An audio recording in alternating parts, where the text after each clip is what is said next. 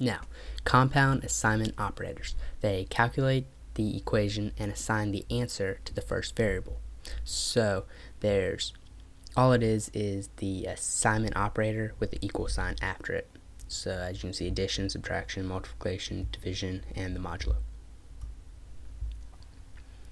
Now, like I said, it assigns the answer to the first variable. So here we have int a equals 2, int b equals 3, then a plus equals b, then %i, comma, everything, then a plus equals b.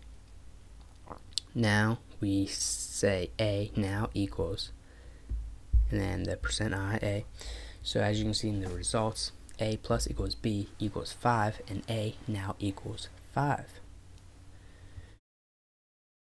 So we're going to go into Xcode and play around with the compound assignment operators. Okay, now we're going to clean up the code a little bit. We can just delete this stuff out of here. And yeah, really I'm just going to delete everything. Okay, so I'm going to assign int a equals 3, then int b equals 4. Now I'm going to do an nslog a plus equals b %i a plus equals b. nslog a now equals %i a, and now we're going to do another one, nslog a times equals b %i a